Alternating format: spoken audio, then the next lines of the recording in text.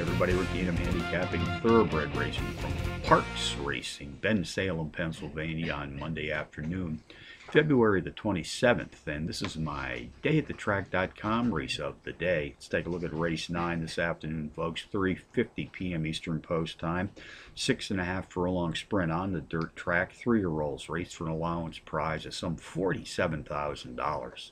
Contenders number 3, Cuvée Rules.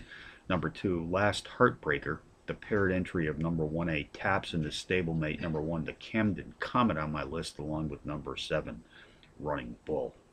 Number 3, Cuvée Rules. Nice early speed abilities to complement for this sprint. Is the pace profile leader in this field. Is undefeated in 2-race career to date, including a power run win in his last start. Jockey Ken Carmouche and trainer Michael Trombetta sent them poster this afternoon. They fit the board with 63% of their entry saddle as a team to date. Number 2, Last Heartbreaker, has hit the board in 4 straight starts, winning twice, including a power run win his last time out. Race 9 summary. Number 3, Cuvée Rules, tops the contenders list today, which also includes number 2, Last Heartbreaker, the paired entry of number 1A, Taps, and the stablemate number 1, the Camden Comet, make my list, along with number 7, Running Bull.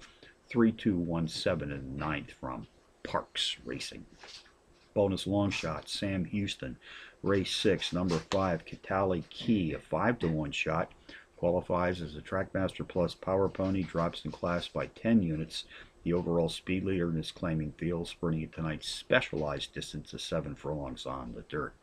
Turf Paradise, race 9, the 9-to-2 shot. Number 3, Noble Cavalier, takes a 3-level class drop. Nice overall speed for this 5.5 furlong sprint.